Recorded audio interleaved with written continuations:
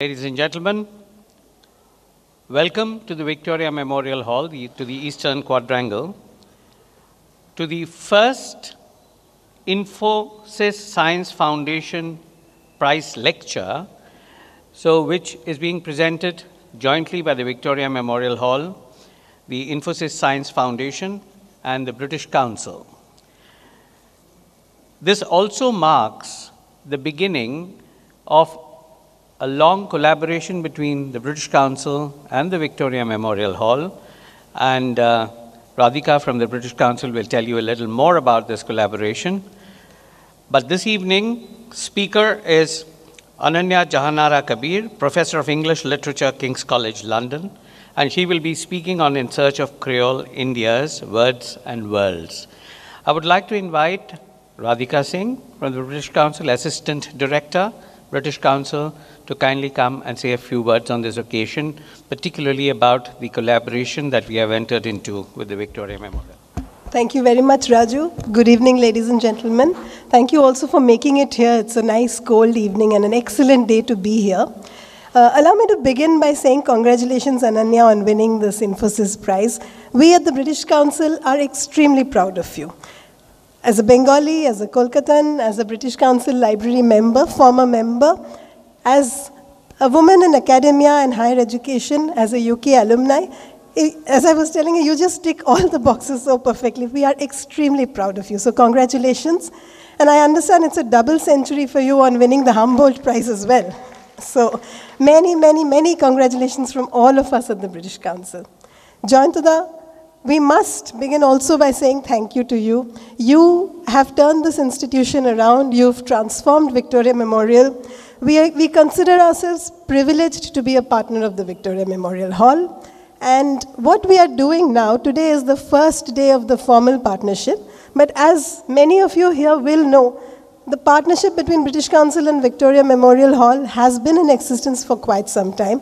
In fact, you will remember last year, which was the year of culture for British Council, many of you would have come for the Museum of the Moon, for the Silk River, for things like, I can't quite recall all the other events, Kalam, all the lit fests we do. There's been just so many things, And the formalization of this wonderful engagement and association that we've had comes in the form of an MOU signing that will take place next month. And we hope to work very much more closely with Joyantudha and the Victoria Memorial Hall to support research collaborations between UK and India, to support more showcasing of British arts and culture in Kolkata, and to also support the capacity building of people in the museums and heritage sector. So all of this will come out in more detail in the near future, but for today, this is just the announcement of this formal partnership beginning. So I think we all should be happy about that. There's not very much more for me to say, but just to say all the best and thank you very much. Good evening. Thank you very much, Radhika. You have, of course, raised a lot of expectations among the people, and I'm sure we can live up to these expectations. And thank you very much for, apart from the gratitude and the thanks that you gave for Ananya's association with the British Council and so on, that she also has received other awards. And I would like to emphasize that as an old loyalist of the Germans, that congratulations on winning the Humboldt Prize as well. And Ananya a little while ago was just telling us that, she doesn't want to stop there. There are more prizes which are on the radar. And possibly the next target is going to be the French. Let's see. That will happen as and when it happens. So I would now like to request Dr. Jayanta Sengupta, Secretary and Curator of Victoria Memorial Hall, to introduce the speaker for the evening and say a few words also about the topic that is going to be discussed. Thank you, Raju. Thank you, Radhika. And most of all, thank you, Ananya, for being here. And thank all of you. A very good evening and a very warm welcome on this cool evening to the Infosys Prize Lecture. It's a privilege and honor to have with us Professor Ananya Jahanara Kabir to give this lecture for us. And as you have just heard, it's a collaboration between the Victoria Memorial Hall and the Infosys Science Foundation and the British Council, the partnership of having events involving UK-based scholars in partnership with the British Council is beginning with effect from today. So this is an auspicious evening in that respect. I'm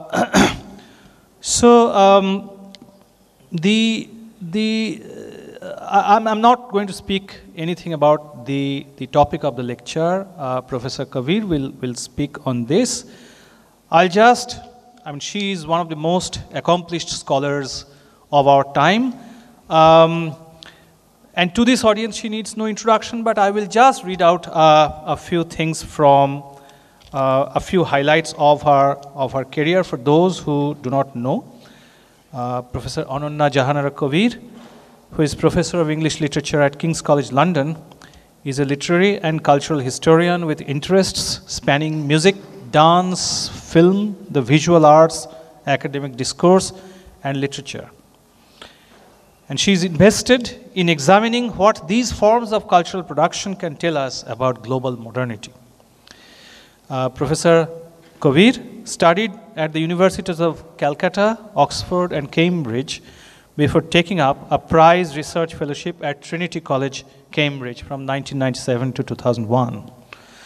After further postdoctoral scholarships at Clare Hall, Cambridge, and the Center for History and Economics, then at King's College, Cambridge, where she was from 2001 to 2003, she spent 10 years from 2003 to 2013 at the School of English, University of Leeds. In 2011, she was appointed Professor of the Humanities at the school.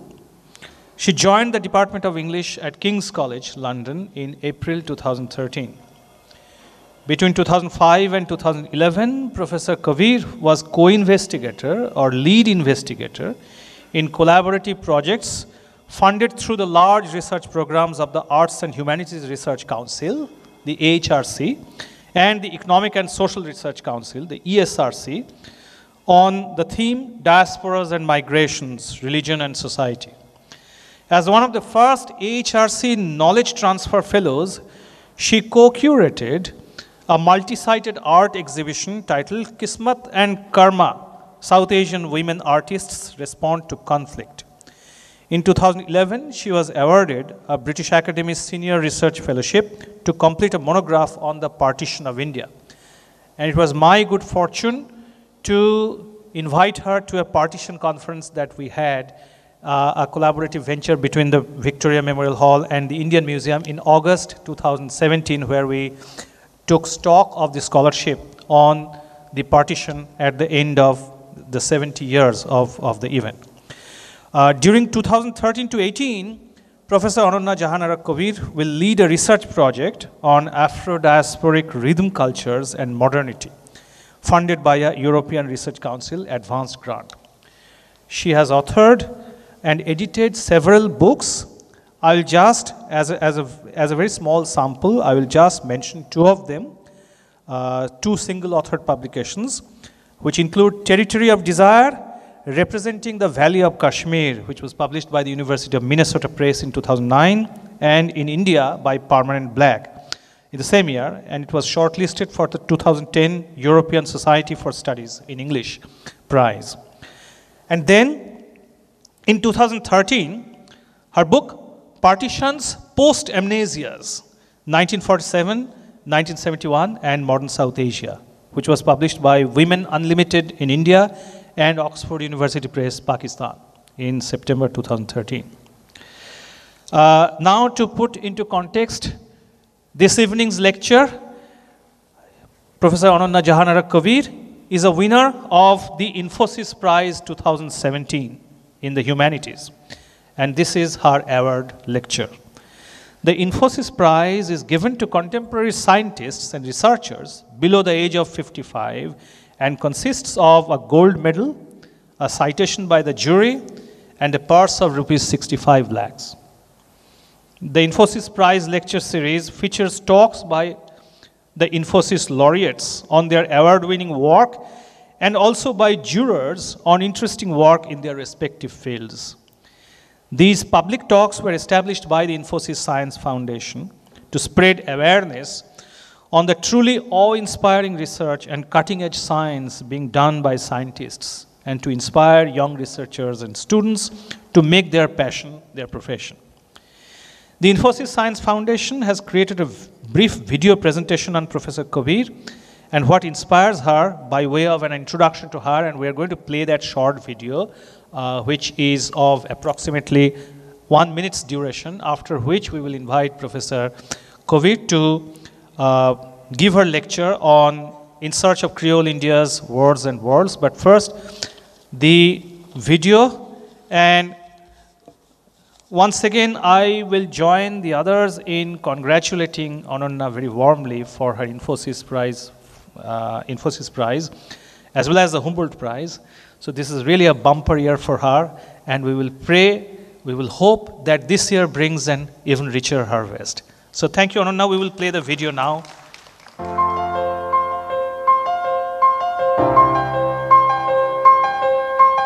I was growing up as a Bengali Muslim child in the Deccan.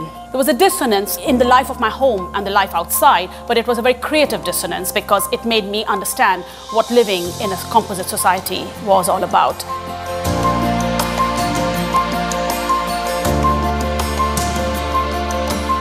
I always want to be the kind of person who works through a spirit of dissonance. I want to continue to take subjects that most people think don't belong to me.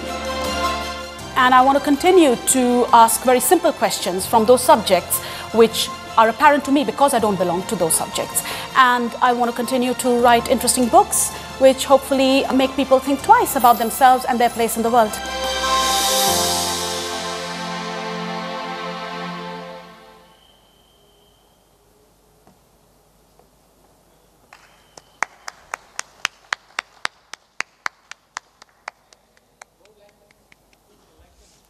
We apologize for the technical glitch, but fortunately it's all good now. So, shall we begin? Yeah, please.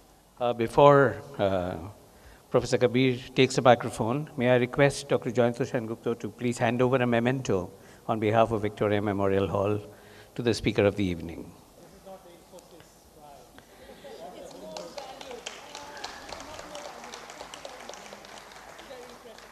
And Jayanto has already apologized for the technical glitch, but I look at it in a different positive way. You see, it was tested and the sound was there, everything was in order. But listening to the achievements of Professor Kabir and the prizes she has won, even the laptop was speechless. So with that, we would like you to continue with your lecture today. And of course, we would like to request you to kindly switch off your mobile phones or keep them on silent mode. After the presentation, there will be a Q&A session, so you're free to ask questions at that time. Sure. So, ladies and gentlemen, please join me in welcoming Professor Ananya Jahanara Kabir to deliver the 2017 Infosys Prize lecture on In Search of Creole India's Words and Worlds. Professor Kabir. Good evening, everybody. Thank you so much for being here. And thank you, Jayantada, for that extremely warm welcome. Thank you, Radhika, also for those words. It's really an immense honor. Can everybody hear me okay? Yeah. It's an immense honor to stand here at the historical Victoria Memorial Hall in the presence of this very special audience to deliver this lecture. And so before I start, I would like to thank once again all those who have made this lecture possible today, the team at the Infosys Prize Foundation, the Infosys Science Foundation, and those at the Victoria Memorial Hall, in particular Dr. Jayanta Sengupta, and the British Council, who have entered into collaboration with the Victoria Memorial Hall in support of this lecture. And I'm very pleased to be to furnish you with the event that inaugurates the formal collaboration. I would also like to thank once again, though I don't think any representatives are here today, the distinguished jury for the Infosys Prize, who thought it fit in November 2017 to elect me to that year's Prize for the Humanities. Such an honor could not have come my way without the training I received in this great city of ours, from the educational institutions that shaped me to the history of the city itself, with which those institutions are fundamentally linked. I began my schooling at the Masonic Montessori on Park Street, and after a 7-year sojourn in the Deccan Peninsula, returned to Kolkata for an uninterrupted stint that took me all the way to an MA in Calcutta University that I left midway to take up a scholarship at the University of Oxford. While 4 years at Our Lady Queen of the Mission School reacquainted me with the milieu and mores of the Para, the locality into which I had been born, Park Circus. 2 years of what we call +2 education at Loreto House took me back to Park Street, where my Montessori school still stands. I ended up at the English Department of Presidency College, a venerable institution already familiar to me through the stories of my father and his friends, on College Street, where my mother, too, had spent a number of her early years as a student of Calcutta Medical College. At Presidency College, I learned the fundamental tools of the literary critic's trade, while absorbing lessons on the history of the English language and its literature. Perhaps one would say today an old-fashioned curriculum, but extremely foundational. I'm so happy to see somebody I associate very closely with my teaching there, even though I was not fortunate ever to have been taught by you, Shupriyadi, but still, I consider you part of that milieu. And this training converted what I think I always possessed, an innate curiosity to push beyond the familiar, and it converted it into a philological curiosity, a love of the word and the connection between words. More about that, in the course of this talk. Some extra educational institutions, if you like, made it possible for me to develop that curiosity into a method for analyzing culture in ever-broadening senses. The Alliance Française, where I learned French for a year before leaving for the UK, and the Max Muller Bhavan, where I took my first German class in the summer of 1986 when I was still at school. These resources, which were very freely available, I think, to many of us, instilled in me a love of languages that honed my comparative instinct and led me to pursue language learning at every stage of my career ever since, and I'm still doing it. I don't believe, actually, in stopping learning, frankly speaking. I believe that we have to keep... my mother is in the audience. She always tells me, "Churin moton dhar kore rakhbi brain take." So, that's really what I think language learning helps me do that. These institutions were far more than places to study European languages. They were windows onto the world at a time before the internet. To them, then, I must add the British Council, whose library and associated cultural and pedagogic resources were an invaluable supplement to the degree in English honours I was pursuing. Through them, to quote John Donne, a favourite poet of ours whom we learned to read and appreciate in Presidency, we made a little room are everywhere. But the sterling education I received went beyond the words that I learned to analyze, immersing me indeed in many nestled worlds. While my friends at Queen of the Mission School had been drawn from the Bengali Muslim, Bengali Christian, and broadly Anglo-Indian inhabitants of Park Circus, in Loreto House I befriended girls from demographic microcosms in Dharamtala, Entally, and Bobajar, whose branches of the Loreto Mission